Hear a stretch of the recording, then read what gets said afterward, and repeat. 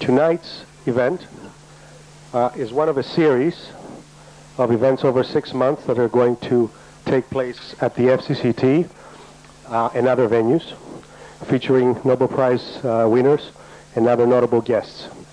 Among them is Ramos Horta, Foreign Minister of East Timor, who has won the Nobel Prize, and Indian Nobel Prize laureate V.S. Napol. And without any further delay, on behalf of the FCCT and the International Peace Foundation, I would like to introduce our main speaker for tonight, the Reverend Jesse Jackson.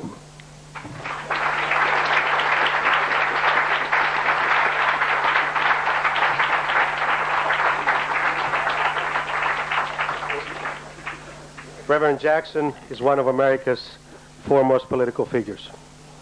He began his career during the 1960s in the civil rights movement as an assistant to Dr. Martin Luther King. He ran for president twice in the United States, in 1984, in 1988, and broke new ground in American politics by helping the Democratic Party regain control of the Senate.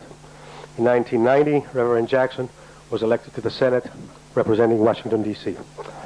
He has acted as an international diplomat on several occasions, helping to secure the release of captured U.S. Navy Lieutenant Robert Goodman from Syria and dozens of Cuban political prisoners in the 1980s. Reverend Jackson has been awarded more than 40 honorary doctorate degrees and is the founder and president of Rainbow Push Coalition, an advocacy organization to promote social justice and equality.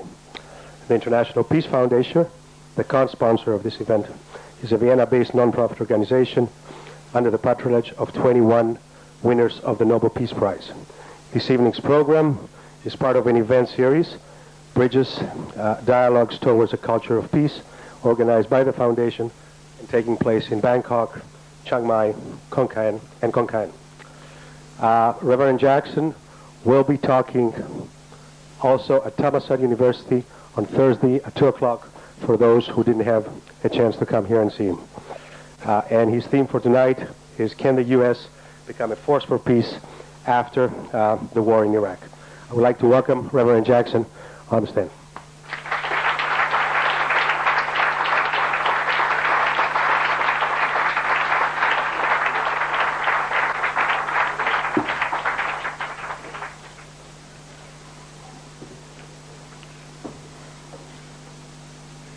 Someone turn that light down, air down, the air down.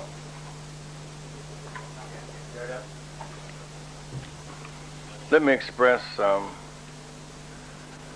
my sincere thanks for this opportunity to be with you tonight and to be a part of this Bridges conference. I want to thank two very special participants in this conference who in fact is chairing it and making it possible.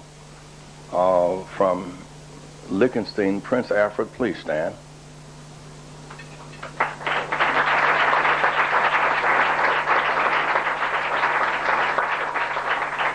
And Princess Rafaela, please stand.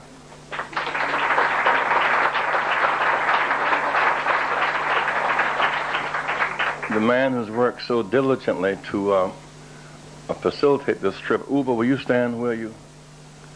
Give him a hand, please. And to our host, Costas Paris, again, thank you very much. Give Costas a big hand.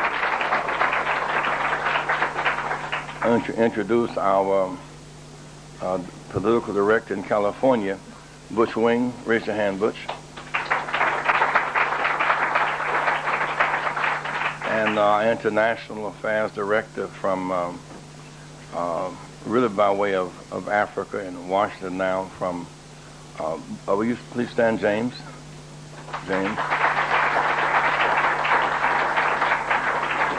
James is from the Gambia. Let me say tonight that it's good to be in this part of the world again. In my travels in time, We've been to, on several occasions, to Japan and Indonesia and South Korea and the Philippines. Never quite made it over to Bangkok before, but it's been a most exciting, enlightening trip, and I look forward to returning again, particularly the walk in the park early this morning. All the excitement in the park and the health exercises for life I found to be a most enlightening, inspiring national policy. We're in a period of profound challenge and transition in our own country and in the world. Not long ago, the big debate in America was, what should one do with the peace dividend? What would you do with the surplus? We had a net gain of 22 million jobs. Now we have a net loss of 4 million jobs. Every state has realized a net loss of jobs. Texas alone, 192,000 job loss. South Carolina, another southern state, a net loss of 80,000 jobs. And so the impact of job loss is affecting American life very much. We've gone from surplus to deficit. And what was $1.5 trillion surplus is now a $500 billion deficit. Our states are now facing unfunded mandates. And while there is a net loss of manufacturing and middle-class jobs, while jobs are on the decline, the cost of college tuition has gone up 40%. And while there is some talk about economic recovery, it is recovery without jobs. And that's like a swimming pool without water. It does not stand to reason. And so there is a growing body of poverty-stricken Americans. 50 million Americans now have no health insurance. A coal miner dies every 6 hours from black lung disease. And a rash of a pattern, really, of second-class schools and first-class jails. Tremendous investment in the jails for profit industrial complex. Today there are 950,000 young black men in jail and 600,000 in college. In every state, more blacks in jail and more Hispanics in jail than there are in college. And in the face of this loss of jobs and loss of life options, the corporations are dumbing down health benefits and in fact eliminating jobs. And of course that creates this tremendous tension, some of which is with the Pacific Rim, and we'll get to that a bit later tonight. But this drop from peace dividend and surplus to war budget and deficit is having its impact upon the psyche of the American people. We, in these last 3 years, Mr. Bush nor Mr. Ashcroft, neither has met with civil rights leadership, nor labor, nor the Congressional Black Caucus as a group one time. There's a closed-door policy. The Congressional Black Caucus of 38 members of the U.S. Congress have sought to meet with him. The NAACP has met with every president since Warren Harding. Organized labor cannot get a meeting with him. So there's a profoundly ideological administration with very clear lines of ideology, very much driven by right-to-work laws, driven by states' rights, In part, this economic crisis is not just driven by 9/11. 9/11 cannot be the catch-all for all of our crises. After all, these massive tax cuts for the top 1% and benefit cuts for working people preceded 9/11. The top 1% got $500 billion benefit in this ideology, which is so pro-profit and so anti-labor. Corporations are allowed to go offshore to avoid paying taxes and then get no-bid contracts. And to that extent, that says much about the trade policy for this region of the world. The use of the expansive consumer base and labor base and technology base in this part of the world to play it often against the American market and create tensions that we must relieve and address in years to come. Often I work in this region. Over the last 20 years, I've been blessed to bring Americans home from foreign jails on 4 different occasions, or really 5. One, we were able to appeal to Assad and convince him to release Lieutenant Robert Goodman from jail in Syria. The downed white pilot died, and so we did not gain his release. He was dead. And then we were able to convince Castro to release 48 Cuban and Cuban Americans. Able to convince Saddam Hussein in 1990 to release 600 women, mostly American, but some from Canada and France and Britain, and to not use them as human shields. We tried to convince him, likewise, he should pull back from his occupation of Kuwait in that border battle. He did not, and of course he invited war upon himself. But we did convince him to release those persons and brought them back to their respective countries. And then 2 years ago convinced Milosevic to release 3 American soldiers who had been captured in that war. And then able to get some British journalists freed who had been caught in a crossfire between Sierra Leone and Liberia. And in these ventures to bring Americans back home and seek to release prisoners, there's always been a kind of trivializing of how we did it, as if either we were lucky in not thinking, or those who released them were sinister in manipulating us for their ends.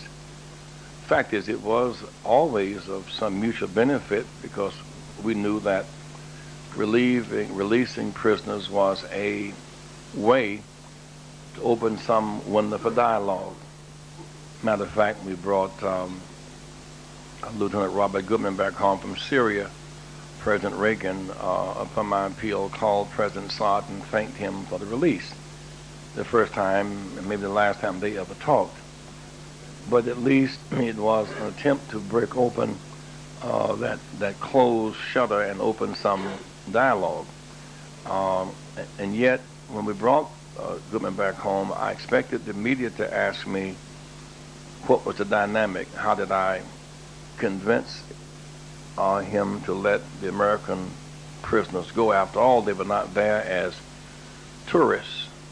They were there as soldiers. Well, number one, the first thing I did to get him back was I tried. And that had not been done. I tried. And secondly, I talked with him. I was not afraid of his face.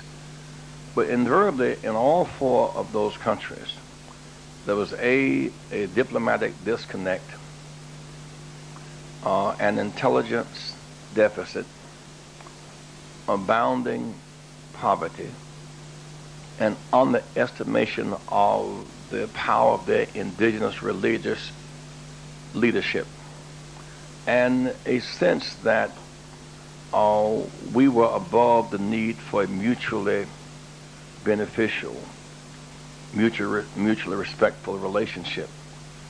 So here we are tonight in the midst of a sinking feeling in America. It is a sinking feeling economically and a sinking feeling in foreign policy. On this matter of Iraq, we now are facing a very difficult situation. We went in unilaterally and maybe arrogantly. We'll have to come out in coalition and perhaps humbly. And both coalition and humility will be difficult for this administration. And yet we went in alone, but we cannot stay in alone. And we cannot survive alone in this guerrilla warfare. The whole world, when we were hit September 11th, Cuba, Libya, the non-aligned, NATO, UN, the whole world said we must stop this terrorist hit coming out of Afghanistan. We know what the Taliban is. We know who bin Laden is. After all, we got the receipts from the weapons he has. We really know who he is, and we have to stop him. And then the president, who had engaged in isolationist policies, not going to the UN conference on racism in South Africa, and the Kyoto Treaty, saying my way or the highway, that same tendency sent us into Iraq, splitting Europe, undermining the UN, and going it alone. It was a short war, but now a long battle. And we were prepared for the high-tech Nintendo war, but not prepared for the battle. Even at home, there's 6,000 American veterans who cannot get proper medical assessment or medical treatment. It is as extreme as when those bodies come home this week, they will not allow the American media to cover the caskets coming in. Nor will the Pentagon release the pictures of those who are dead, trying to dumb down the sensitivities of the American people.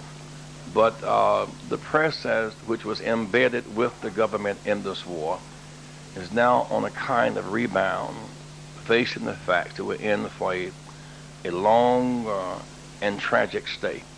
And I hope that soon that we will come to grips with perhaps the only way out. It is to appeal to France and Germany and China under the rubric of the UN to work with us in a mutually power-sharing relationship. They will not come in under any other condition. And in that way, the U.S. alone is seen as an occupying force. Just maybe that arrangement would be seen as a liberating and mitigating force. We need to relieve that pressure, because just as we became engulfed so deeply in Vietnam with faulty assumptions, underestimating the will of the people, those same faulty assumptions that people would be dancing in the streets upon our arrival and dancing to the tune of dropping bombs. That was such faulty assessment. And so in some sense, that's why this peace conference in this region takes on great meaning for us, because issues of peace and war, issues of a global family, that is where we are tonight. And I'm anxious to be a part of some dialogue. I feel the air conditioner, and I feel coasters breezing down my back. Thank you very much.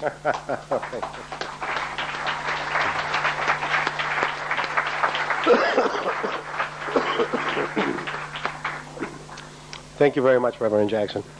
We're going now into questions and answers. Please identify yourself before asking your question, and do not make a speech. We are all anti-warring here. You don't have to tell it personally to Reverend Jackson. So ask a question, don't make a speech. Could we start with the first question, please? You have to queue behind the microphone to get a question. My name is Kim Izon, represent Radio Free Asia, and I work for Burmese Service. Reverend, I saw in your itinerary you are going to May South tomorrow and also going to visit Burmese refugee. And I would like to know what kind of message are you going to give them? Well, we do go to the border tomorrow to the refugee camp with Burmese. Because those persons who have been fleeing for their lives and who are now in Thailand, ultimately they have a natural right to live in Burma in peace and security. They feel they can. They have an international right to be here until they can get back home under those conditions. And that's where the UN will play a huge role in bringing to them the relief that they deserve and to afford them human rights. And to work with both governments, one, to in time repatriate them. But until political conditions change, that is not feasible. So in that they are here, they must receive humane treatment and accommodations according to international law. So we go to meet with them tomorrow to bring them some hope and to appeal to both governments to afford them humane treatment and to appeal to Kofi Annan at the UN to get them the supplies and the status that they need. Next question, please. Chandler, and I'm a student at the International School of Bangkok, and I would like to know what you think my generation will play in the future of peacekeeping. Well,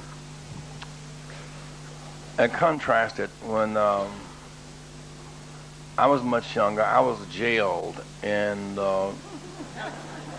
Greensboro, North Carolina, trying to use in Greenville, South Carolina, trying to use a public library, and then jail trying to use other facilities as we fought the legal laws of apartheid. But young America came alive to end the system of legal apartheid and to secure for all Americans their right to vote, and ultimately to end the war in Vietnam. That's what that generation did. The struggle continues. The one thing that you have today we didn't have then, you have the right to vote. You have the right to make and break congresspeople and presidents. Indeed, you have the right to run for office. There is a growing youth movement in America, to stop the war in Iraq on these terms, and if you will, to lower tuition costs for students. Because tuition cost itself is driving students out of school. Matter of fact, today, there are 5.6 million American youth between 16 and 24 out of school and out of work. 5.6 million. 100,000 in Chicago alone. A huge youth population that needs alternative education and skill training education, and that needs a job. And so forth. There is a plan, there's a policy, an $87 billion budget now to reconstruct Iraq. Its roads, its bridges, its sewers, its schools, but no plan of reconstruction for urban or rural America. No such plan to reconstruct life options for young America.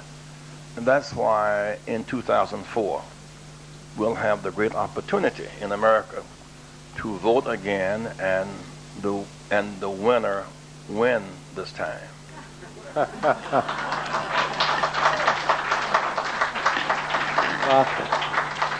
Will we get a chance to vote for Jesse Jackson in 2008? That's not on the president radar screen. Don't create that crisis over here. No, sometimes much of our leadership has to come outside that circle. So often our politicians get caught all trying to fit into a keyhole rather than a door, trying to engage in political gestures that do not open up the process. I mean, Dr. King was not an elected official, and yet it was his work that helped to transform the entire country and culture. And much of our work today, addressing the fair trade policies and environmental policies and child labor policies and gender equality policies and peace policies, come outside of that system. And there is a credible body of people running for that office, but right now I want to spend a lot of time on building a human rights movement within our country to inspire people who have dropped out to register and vote and to participate, and put really renewed focus on shared economic security and a peace policy, or should I say a foreign policy that's not foreign to our values. When I flew over here the other day from Chicago to LA to Hong Kong to Bangkok, every time I look out the plane, you'd see Thai Airlines, Singapore, American Airlines, United, Ethiopia, some airline, and you see these pilots walking down the hall with their flight crews. And the reason why there was no crashes in the sky, because there's some international law, some international governance, some common set of rules. And no matter what the language may be, the message is the same, that there are rules that all must honor to have a safe global airway. That's true for a global economy. There must be some shared rules and some shared values. Our foreign policy presently is foreign to our core values. There must be a commitment to international law and to human rights and self-determination and economic justice and consistency. You can't very well trade with China and ignore Cuba on ideological grounds.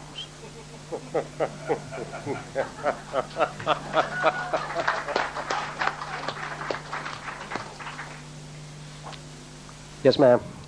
Florence Alexander from Orlando, Florida, and very nice to see you here in Thailand, Reverend. Good, good, good. One of the most effective ways to bring about change and better understanding among peoples of the world, and also people within the United States, is through effective communication. And I was aware of the fact that our president did not meet with the Congressional Black Caucus, but I was not aware of the fact that he did not meet with labor unions and other persons. What would you suggest that we as Americans can do to see to it that there is more effective communication between our citizens and our president? Well, what is significant, I think in some sense, the genius of our country, no matter how difficult the struggles are, in America, you have the right to fight for the right. We lost every major election in the South in year 2000 by the margin of unregistered black voters, uninspired. We still have the coalition capacity in America to put in an administration whose choice of cabinet members, whose choice of judges, and whose global vision will take us out of the quagmire that we are now trapped in Iraq. One who will have enough cultural sensitivity to not be talking about evil empire, which itself undercuts the art of diplomacy and dialogue. That to even to say evil empire shows a certain deficit of diplomatic appreciation. Because it is our duty to talk with people. It is our duty to neutralize our enemies, and when we can, to convert them, to expand relation with our friends. You can't do that with kind of street talk, name calling, bring them on. We've kind of gone, you know, as Maureen Dowd says, from Baghdad Bob, Comic Ali, to Crawford George. And it's Crawford Texas, George. And remember during that war that Baghdad, Bob, I think they call him Comic Ali, would say, America is not coming and we're winning every day. And President Bush said he would go out and watch TV and just watch, you know, with some relief, Baghdad Bob say we're not coming and we were already there. Well, it was a joke, but now every time an American is killed, President Bush said, they're killing us because they're scared of us. And they're resisting us because they're desperate. And they're just killing us and injuring us. And the world is isolating us. And yet there is a spin of glee with every injury and every death. We need clearer, broader leadership than this. And I think next year will be a great showdown in American history. Next question, please. Jeannie. Good evening, Reverend Jeannie Hollisey from the FCCT. I have a two-part question. A colleague who just returned from Iraq yesterday, who was exhausted but wanted to be here, asked for me to ask on his behalf if you could expound upon the connection between the acquisition of oil and the premise for the invasion and continued occupation of Iraq. And number two, if you could, on my behalf, the question would be, if you could please tell us what your answer would be to the widespread perception that the general American public have little participation and there's a sense of apathy in terms of actually participating in any efforts to make the United States government accountable for its actions in Iraq. Well, many Americans always thought that was Operation Iraq Liberation, which spells oil, Operation Iraq Liberation. And when the bombs were dropping, the only ministry left standing was the petroleum ministry.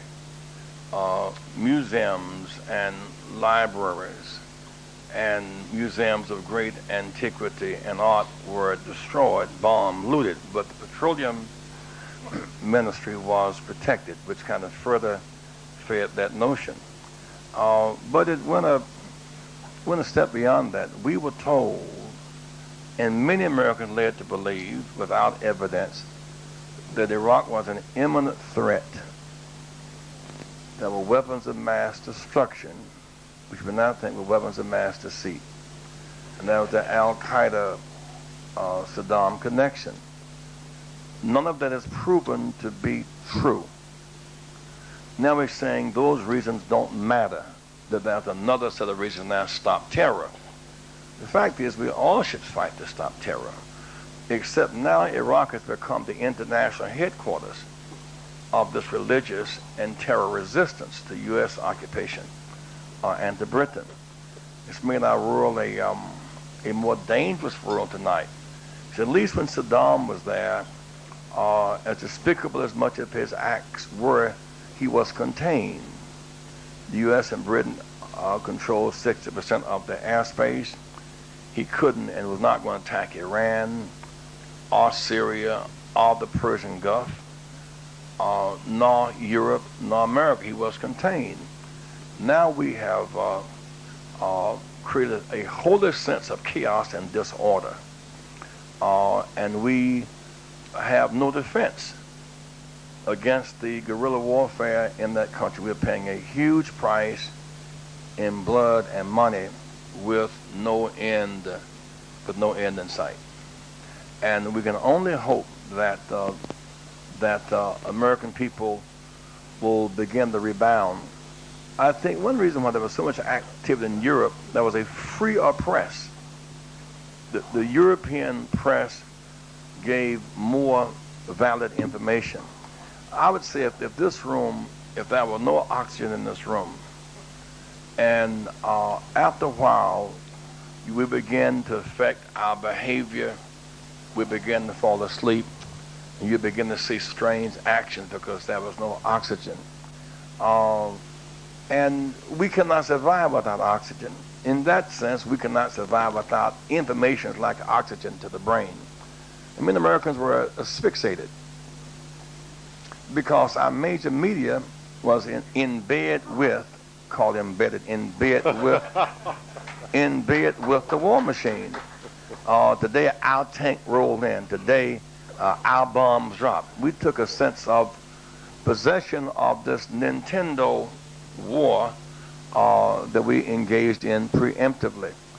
But now there is a kind of coming awake. The American media is saying, why can't the American cameras cover the soldiers' caskets coming home at Dover Air Base? Why can't the Post and New York Times and AP get pictures of the dead, for the papers?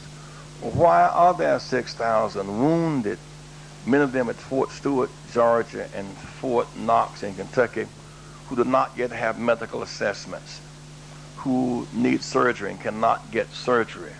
Why is it that many American soldiers were coming back home from Iraq to Washington and then had to pay their way home, say if they lived in Oregon or lived in California? Why was there no plan to, in fact, give the American veterans the support that their family deserved? So there is, to that extent, there is great American public is beginning to come alive across political lines, I might add. Where you far against the war is one position, but how we're treating our veterans, indeed our wounded from this war, is a great source of shame and disgrace. Next question, please.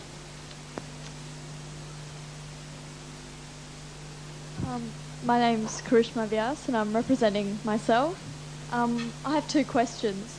Do you believe, in your opinion, do you believe the so-called Jewish lobby has a disproportionate influence on American foreign policy? And do you believe the current administration is on the right path towards achieving Middle East peace? Well, I do not think that. I think that the Jewish lobby idea is not sound thinking. I think it feeds into a kind of threatening, frightening anti-Semitism that does not lend itself to us finding solutions. For example, the people driving this policy, whether it is President Bush, Cheney, Rumsfeld, or whether it is Tom DeLay in Texas, none of them are Jewish. Those who are driving this policy, the Halliburton forces are getting these no-bid contracts. Halliburton and Bechtel. And so, I mean, one must not reduce our pain and the tyranny of it to one group. I don't think it's accurate. I don't think it's accurate. I don't think it's fair.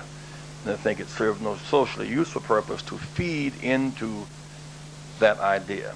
I mean, those who are now being used to articulate this war, I think in a manipulative way, are black and brown. When the war was going on, you had General Brooks, kind of seen as in the lineage of Colin Powell. He was the spokesman. And then you had Sanchez, the Hispanic. He was the spokesman. And then that was the international face of the war. And then back home, you had Condoleezza Rice and Colin Powell going to each network TV every Sunday. Those were the faces of that war. And since you couldn't see the faces of the killed and the injured in the paper, it kind of blunted the edge of the true nature of the soldiers. For example, in the Army, 50% of the women are black. In the Army, the male 35% black and 15% Latino. Those in the war are disproportionately poor people, whether white, black, or brown, because we don't have a draft system. Remember, the working poor patriots join the military for a job, to travel and get an education, but the most able Americans go to the big universities. For them, the war is academic because it does not affect their lives. There are no caskets coming back to Harvard, or Yale, or Princeton, or Columbia, or Berkeley, UCLA.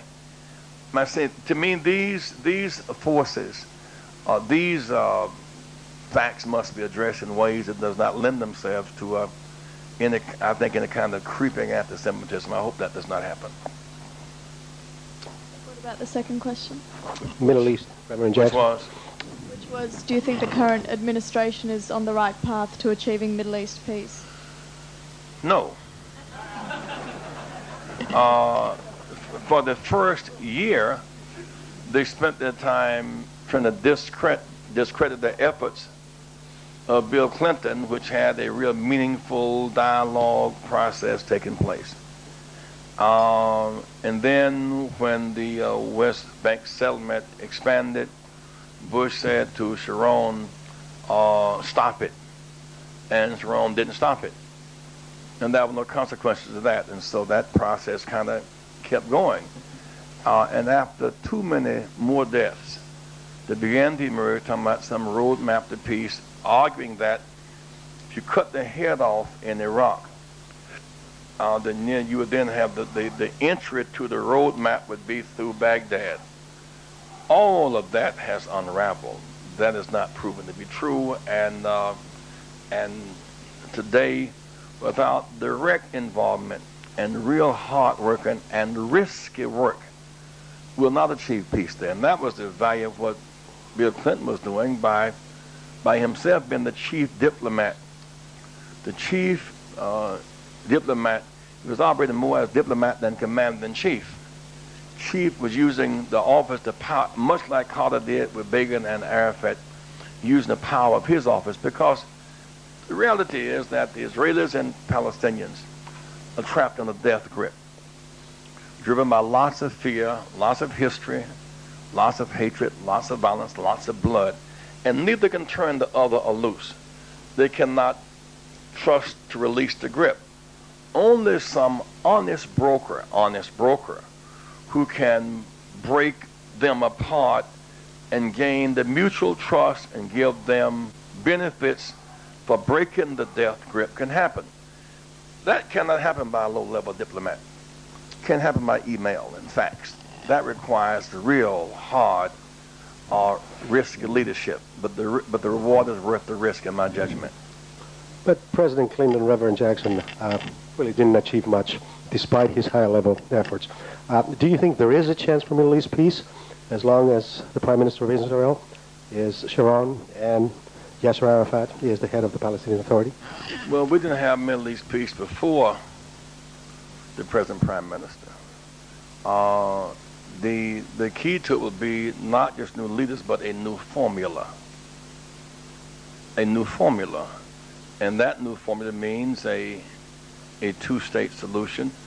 When I raised this in 1979, that should be a two-state solution, I was roundly attacked by the media and other forces.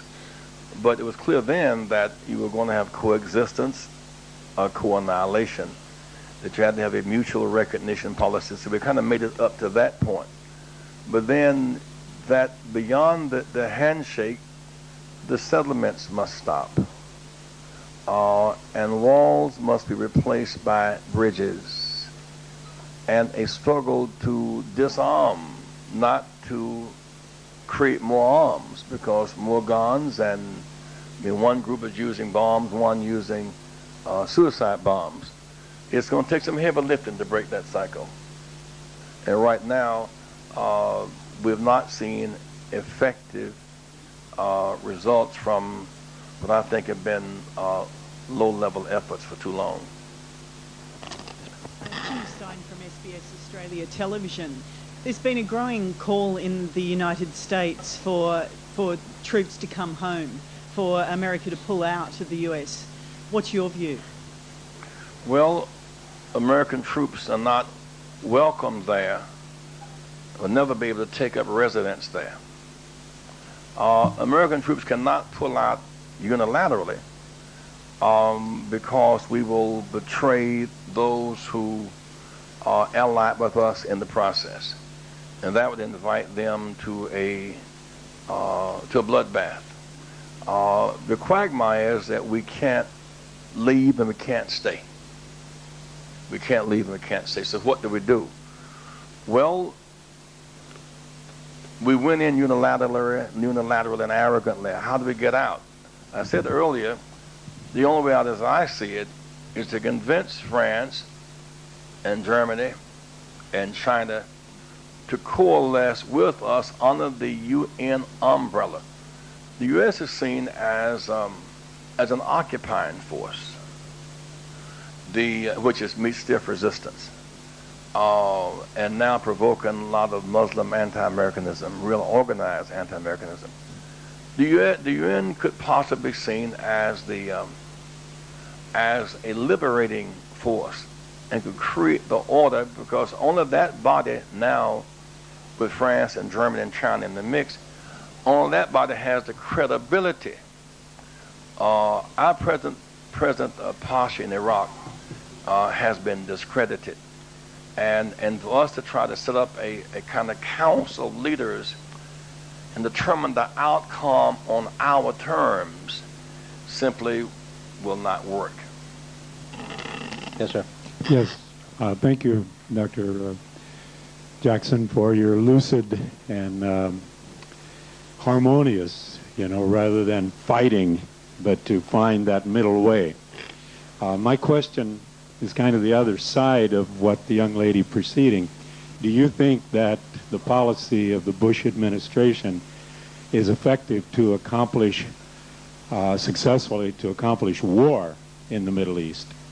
In that it looks to me like, and I have not seen this brought up before, that the whole Muslim, which is not just a religion, but it's a socio-economic political structure that is very parallel with the communist, with the socialist, with the labor, and this looks to me like it might just be something that they want to bury that whole thing too, and to open up this whole mass market to the capitalistic expansion.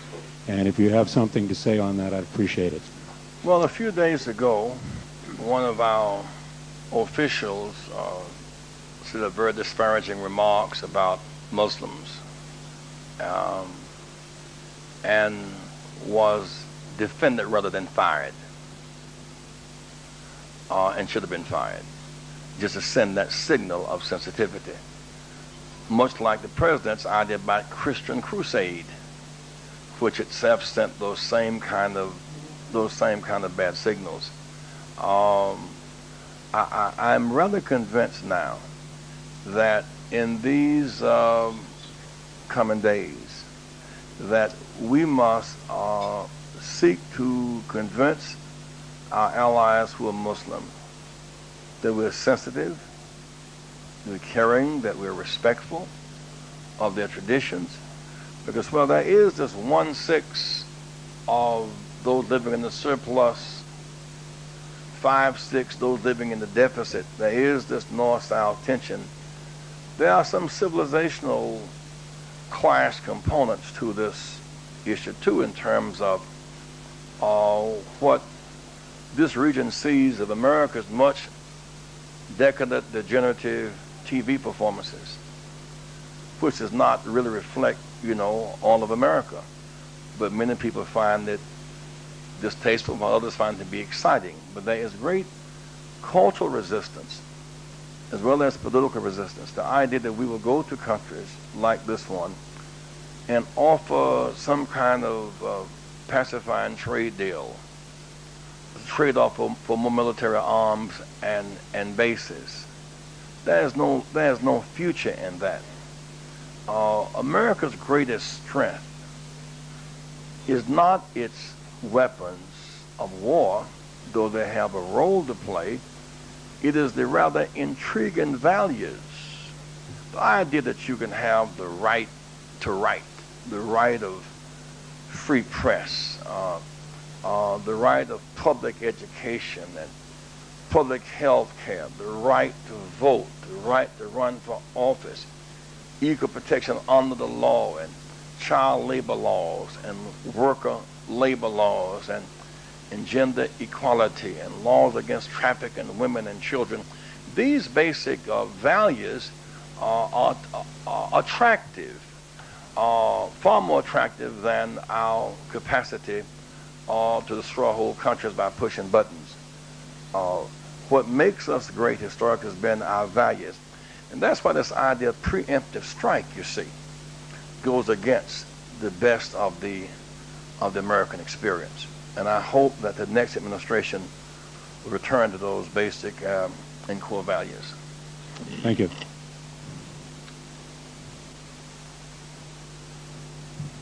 Reverend Jackson, my name is Dave Walker. I'm a screenwriter from Canada. I was just wondering of your thoughts on the Patriot Act and its consequences for America. Disastrous. Because really it's an un-patriot act. It's kind of like right to work laws mean the opposite. It's manipulation of language, you know. The idea that we're going to fight terrorism by the right to invade people's private computers and to get a read on the books they check out of the libraries, the right to arrest people without charges, the people holed up in Guantanamo even today without charges. These repressive acts make us liken unto that which we are fighting. And now we're paying a heavy toll for driving the American public backwards by fear and cynicism rather than forward by hopes and dreams. On our best days, we're driven forward by hopes and dreams and buoyant optimism. Now we've been driven backwards by fear and cynicism. And the Homeland Security's Department, now the largest agency in the whole government, is a fear agency. Last week in Chicago, there was a fire in the downtown building that houses the Cook County office workers on maybe 16th or 18th floor. And 6 people were trapped in stairwells and perished to death. What happened was, every American building now is under clamp, you know, it's under tight security. Every airport, every downtown building, every law office, the whole 9 yards. And so you can't get in but one way, can't get out but one way. So all the historical fire emergency exits on the exit signs in case of fire, all of that be damned because now, you know, ventilation is coming. So when the fire struck and the smoke began to rise, people ran for the stairwells, but they were all locked. So people were locked in. The building became a prison, and in part they were trapped in a security alert that locked people in the building. So we're giving up some precious freedoms, and we're getting unintended consequences. But there is no civil rights law that we've known in our lifetime that Ashcroft would have supported. You do know that Vice President Cheney voted against freeing Mandela from jail. That says volumes between Ashcroft and Cheney and their view of civil rights and civil liberties. And then those like Perlman and Wolfers and those groups who have this awesome power are not elected and unaccountable.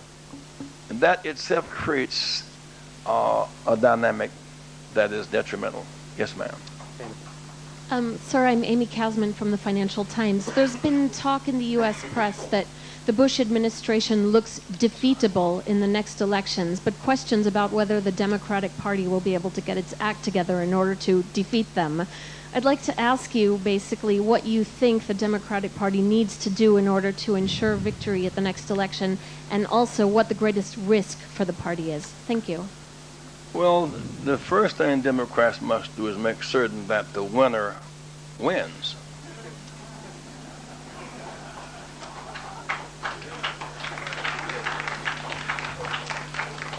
And secondly, that every vote counts. Last time, Mr. Bush won by the margin of stop the count. 27,000 voters in DeVal County in Jacksonville. Students at Florida A&M and Bethune-Cookman, Haitian workers who needed language support, Hispanic farm workers, their votes were not counted. He won by stop the count. And in some sense, the same forces that stopped the count in Florida now seek to redistrict in Texas to gain and to recall in California. There's a decided shift to abusive use of government power to maintain control. Under the best conditions in America, American presidents appoint Supreme Court justices. This time the Supreme Court justice appointed the president. Turned democracy upside down. So Democrat leaders, those who are in the top tier, Dean and Gephardt and Kerry and Clark, they certainly have a big target to shoot at. Because in 2000, Bush had used personality as a substitute for vision. And you could contrast his smile with Gore's inability to smile, and people kind of bought the glow of it all. But now the glow has worn down to an ember, and there's a record. Now Democrats can ask the question, is our economy better off 4 years later? Are we more secure 4 years later? Were we given accurate and good information or proper interpretation of information about Iraq? The answer is no. So I think that Bush is a big, slow moving target. And the field will begin to narrow really after about February. I think whoever emerges out of that pack is going to be formidable. So far, Dr. Dean has taken the first lead in this race, in part because he was so unequivocal about the war in Iraq by moving unilaterally without support of UN and splitting Europe and no end game. He is in front in part because he challenged the assumptions of a tax cut for the top 1% will be fed the leaves, water the leaves, and then water the roots bottom up.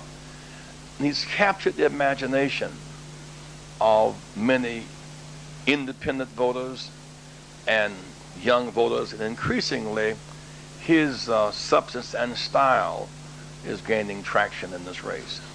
Would you officially throw your support behind Dr. Dean? I've not made that determination yet, and only because I want to spend my time kind of doing what I'm doing now, kind of building a strong resistance movement to the threat to our civil rights and civil liberties, organizing workers, fighting for a peace with honor and justice platform. You know, in 1960, Kennedy did not run on the civil rights platform. That came out of Birmingham, not out of Washington. In 64, Lyndon Johnson didn't run on the voting rights platform. That came out of Selma, Alabama. So often forces outside the structure can open it up in ways forces inside cannot. And at this point, I choose to run the outside track to try to gain within the American public a consciousness to put demands upon whoever runs. We've lost too many elections by the margin of cynicism and despair. Hope must abound for us to win. Alex?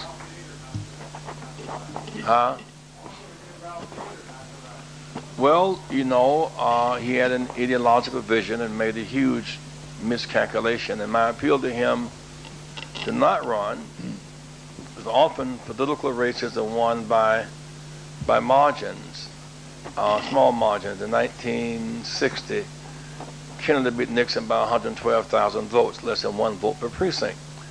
In 1968, Dr. King was killed April the 4th. Robert Kennedy killed June the 5th. There was lots of pain and fear and anger, and it was exploited.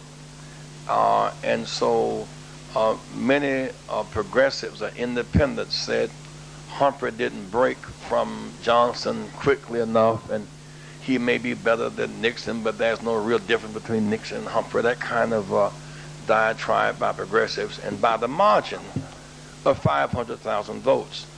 Nixon beat Humphrey. I saw that same scenario coming in 2000, and it did happen. We won the election, but we could have won by a more comfortable margin had not that candidacy occurred, in my judgment. Alex? Hello, I'm Alex Spilliers from the Daily Telegraph. Throughout the world, there's, as I'm sure you're aware, immense opposition to America, and a feeling running through, especially the Muslim world and through the thousands of Europeans who marched against the war, that America controls the world and has sort of, in the post-war era, been to blame for everything bad that's happened.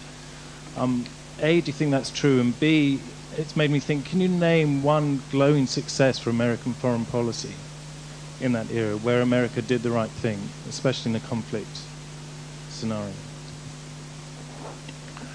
America, if I can start with your last question, finally decided to put pressure and sanctions on South Africa to end apartheid, but the pressure came from outside the government. Demonstrations for a solid year. We went to jail every day for a year to change the climate against government resistance. In my '88 address at the Democratic Convention, I said our kinship with South Africa, our trade with them, was a moral disgrace. Our government very reluctantly, with a voice vote, put sanctions on South Africa. It never occurred to them that they should invade South Africa and free the masses for democracy. Such action was never on the radar screen, but in the end we did the right thing by joining the Mandela side of Mandela over the Afrikaners. We did that. I mean, our support of NATO across these 50-odd years, even that of South Korea, has been sound foreign policy. But this preemptive strike and calling countries evil empires, and this is different. And this is not helpful. And we deserve better. What was your first question?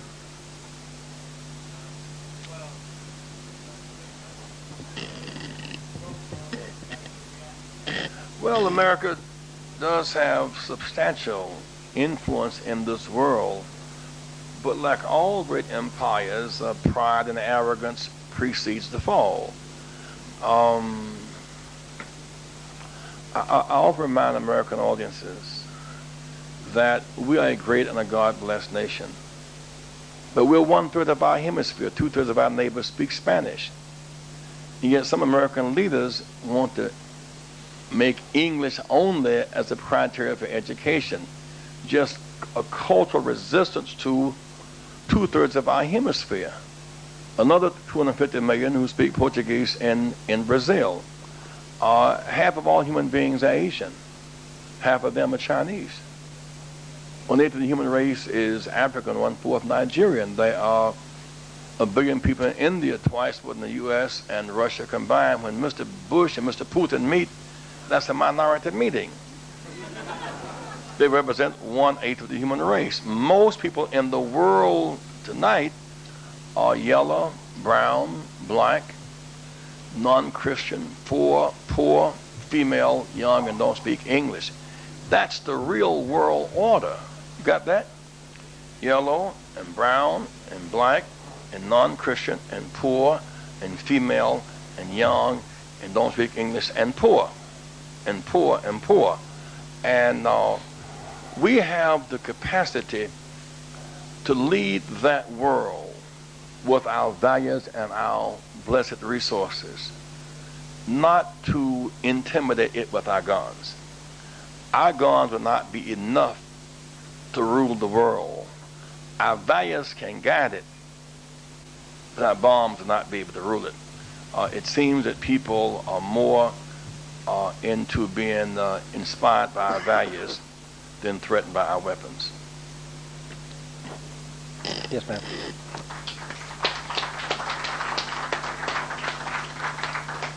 Good evening, Reverend. Duahli Saikau Independent. You are visiting us just after President President Bush's Disneyland tour through Bangkok. And I was wondering, he left asking Thailand for more money, for more troops, more support in his war, in his campaign. I was wondering what you will be asking of Thailand, and at Thammasat University, what do you hope to instill in the young Thai people here? People of these impoverished nations need to spend their money on wiping out malnutrition, or to spend their money on universal education, spend their money on comprehensive health care, spend money on an environmental policy that allows us to breathe free and have drinkable water. Will not be made more secure by pouring more money and more guns into Iraq. And I hope that the poorer countries of the world will not trade off status and a military base for taking care of the needs of their own people. We are spending ourselves as a nation too much money on military. Now think about many of these countries where you don't have good child labor laws. The idea is that we need children to work, keep our economy going. These countries, children need education. Their future is in enlightened minds and increased productivity. And that comes from child education, not from child labor.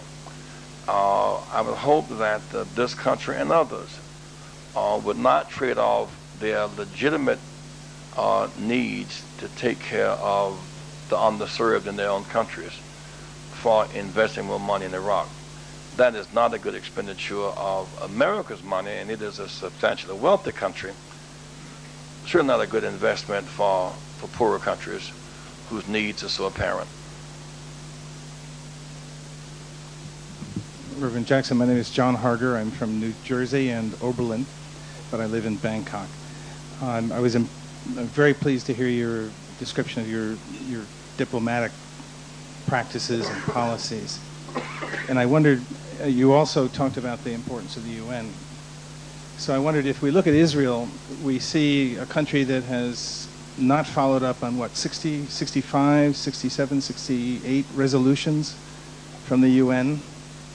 We see a country that has not allowed itself to be subjected to inspections for weapons of mass destruction or of nuclear weapons. We see a country that refuses to have UN peacekeeping troops provide protection between Palestinian lands and Israeli lands. We find a country that refuses to... Can we have the question, John, please? That's the question. Okay. We see a country that refuses to withdraw from occupied territory. So I was wondering, do you feel that you could apply your diplomatic skills, perhaps in the context of the UN, to make what has to happen before there will be peace? All nations must abide by international law for their own security and that for the neighbors. Again, I think of these planes flying into Hong Kong and Tokyo. If there had been a different set of rules on flight patterns for one country or another, we'd have had airplane crashes in the air. We must come to grips with one set of rules, and that applies to U.S., Israel, Britain, France, or any other country. When there are the Athletic Olympics every 4 years, on the field, is Thailand and China and Hong Kong and France and Britain, the U.S. and the Caribbean islands and the like. And there are these huge contests. Who can run the race, who can throw the shot put, who can shoot the basketball. And at the end, there are gold and silver, bronze winners and losers. But we all have a sense of fairness, that there are never riots about Olympic results. And in that arena, you see, you know, Yao from China becomes America's #1 basketball draw. Sammy Sosa from Dominican Republic becomes the big draw in baseball. How can we have, in the metaphor of athletics, so much excitement and no war? Because whenever you have an even playing field, and the rules are public, and the goals are clear, we can make it. And I say, the family of nations, that we must even the playing field and have public rules and clear goals. One thing I observed is that the top 1/6 in the surplus culture, the biggest threat to them is to speak of equality. They have no interest in equality. They want privilege, inheritance, and transgenerational wealth. No interest in equality. And yet, there'll not be peace until lion and lamb lie together. And what's in that biblical metaphor is that lions are greedy, and they eat lambs for sport. And lambs are meek and can't run fast. And what would make lions and lambs lie together? Under what conditions would they sign a contract and both of them honor it? What do lions and lambs have in common? Well, neither want the forest to catch on fire. Neither want acid rain on their back. We must keep fighting until we find that common ground where Israel and Palestinians, America and Thailand find common ground on the one big tent. And that is the supreme effort that this generation must put forth. Thank you. Yes, sir. Andrew Jones, Green World Technology. I have a question for you about what your opinion is on the base causes of the conflict in Iraq now. As a religious person and head of an international peace foundation, peace organization, what are your ideas to break the cycle of the religious hatreds that may be part of the cause of the current conflict? Maybe we have on both sides, on the Muslim side, the religious teachings that go on a daily basis that continue the cycle of hatred that a military solution cannot address, and maybe on the Christian or United States side would be the things that you've already mentioned as we refer as the axis of evil, and all the slang terms and things that you have probably the greatest experience in solving from the old days of the civil rights conflicts and things. What can we do about the cause so we don't have to do this again? I'm not quite sure where to start, except you don't start with Turkish troops running around the Kurds. That's where you don't start. That's just insensitive and insane. I mean, this idea of trying to have the Turks with the Kurds doesn't quite stand the reason. Secondly, is some American troops are now saying in their demoralized state, they're running out of the capacity to run up in people's houses that they don't know, with whom they're not angry, whose grandfathers climbed the walls in fear, whose women suffer to put clothes over their bodies, whose babies are screaming. We're running out of the capacity to engage in a war that is that senseless. And those who sent our youth into that situation bear a great burden on their legacy. I can only say today that religions, even in Iraq, can coexist. But now we have unraveled centuries of fear and hatred and violence and competition and conflict. And we broke the wall down, and we can't put Humpty Dumpty back together again. So we must get somebody who can. I do not know at this point of a more credible force that could be heard in that kind of Ba'ath, Kurd, Shiite combination than some combination of UN forces. It's certainly not the U.S. forces. It's certainly not a U.S.-British coalition. That would not ever bring peace and stability in Iraq. We're going to take 2 more questions. We're already running late, but Reverend Jackson is way too good, so we're going to keep him here for another 2 questions. Yes, sir. Thank you for having that opportunity then. Reverend, in your, I'm Mark van Mierlo from OC from the Netherlands. In your introduction, you made a plea for the European countries to join in the problems the US has in Iraq. What makes you believe that would be a solution in, let's say, the next 6 months or the next year, given the fact that, in fact, the Iraqis or whoever they are attacking the UN, are attacking the Red Cross, and in fact are attacking everybody who's at this moment in their country? Thank you. See, one reason why other countries must help is that the U.S. may have started this fire for all of us that are living in this house. So we really don't have the option to say, I told you so, gotcha. The U.S. has a problem.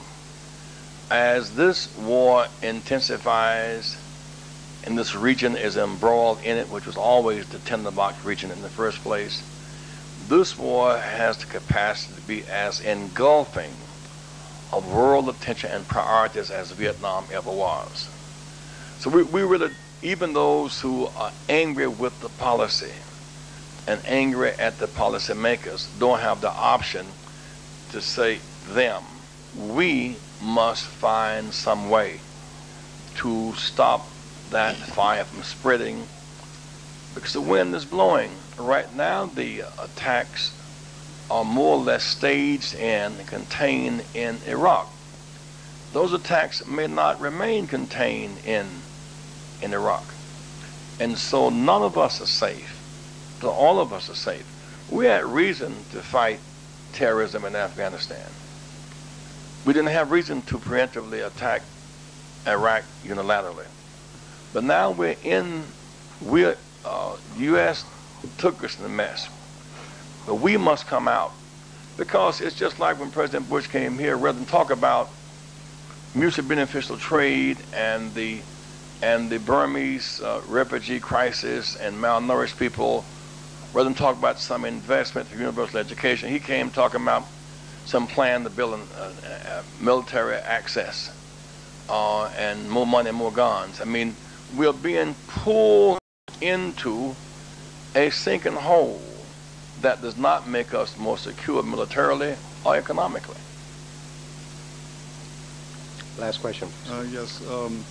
Reverend Jackson, today there's a gubernatorial elections going on, I believe, in 3 states. In Kentucky, there's a big controversy. The American Civil Liberties Union was unsuccessful to try to stop the Republican Party from bringing in watchers in certain black voting districts in Kentucky to intimidate the voters, which I think they were taking leads from what happened in the Florida election that gave Bush the presidency. Do you find this as a disturbing trend? And one other question, do you have any comments about the neoconservatives who basically are ruling the roost in our foreign policy today, who in 3 very public letters from as early as 1992 declared that they wanted to invade Iraq from 1992 3 times. Do you have any comments about these people? They are not neoconservatives, they are ancient conservatives. Ancient, they ain't new, they're ancient. And they are driven by the kind of ideology today that had us in the 1863 to 65 conflict. It's almost revival of Civil War lines between those who are with the Union and those with the Confederate. And by and large, that element has supremacist ideas at home about race and religion and foreign affairs. That kind of agenda and race and religious supremacy extends into our foreign policy. and logically leads to isolation. A world that will not accept that. It's like saying to France and Germany, we'll not give you the privilege to come die with us and pay for the dying, but you can't sit at the table to determine the resources because Bechtel and Halliburton already has that part down. That's some more Baghdad Bob. That's more comic Ali. That's ridiculous. And the world is saying no to that. And what is again these right wingers are devastating in their ideology. Now the pattern, the attempt to control or stop blacks and browns from voting is just an unending pattern. 1965, African Americans finally got the right to vote. Hispanics got the right to vote. Took us to 1990 to end the gerrymandering, annexation, at-large rule purging schemes that undercut the impact of that vote. Then 1990, they tried to use census count to undercut the impact of the vote. In 2000, they stopped the count and disenfranchised that vote. In Texas, the redistricting disenfranchised about 2 million black and brown voters. In Texas, we have named the congressperson of their choice. In California, the recall was a massive disenfranchisement scheme. And so that remains a big battle for this, because Clinton, Gore, and Bush got more white votes than Clinton. Clinton got more white, black, and brown votes than they got. So by the margin of our participation, presidents, senators, and congresspeople are determined. So the right wing sees it as their mission, it seems, to maintain schemes of disenfranchisement or discouragement. And so I'm not at all surprised that in Kentucky, and not just that, there would be attempts to intimidate that vote. Remember in year 2000, at the height of the debate about the Florida debacle, the Secretary of State Harris hired a team from Texas to go through those who had served their time in prison, ex-felons.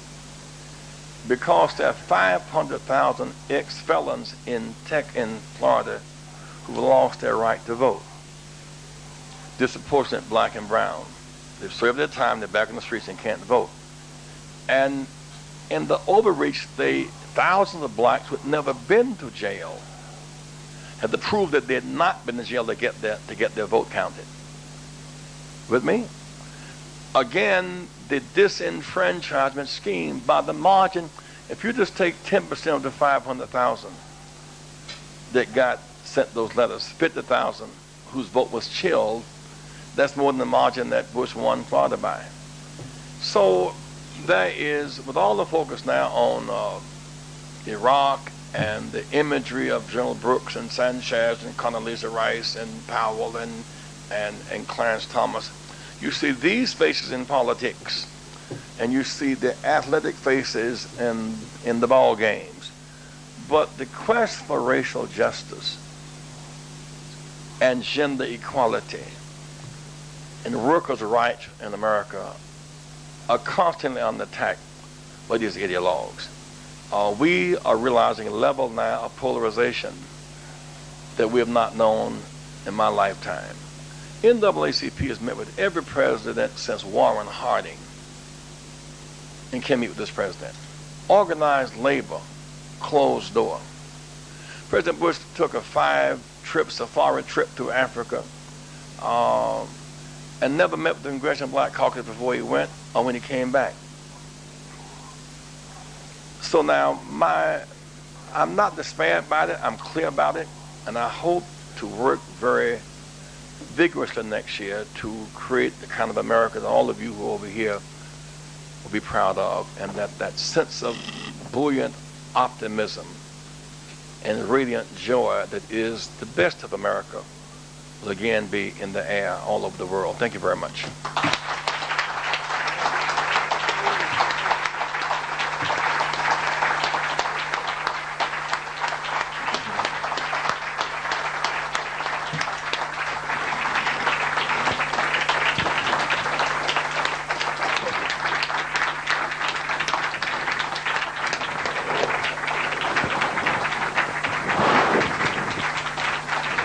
Thank you very, very much. Reverend Jackson, thank you very much. It was a pleasure having you here. Thank you for your speech and your answers. I would like, on behalf of the club, to welcome myself, the royal couple of Liechtenstein, Prince Alfred and Princess Alberta. Prince Alfred is going to be our next speaker on behalf of the International Peace Foundation on November 12th. Thank you very much for coming to the club.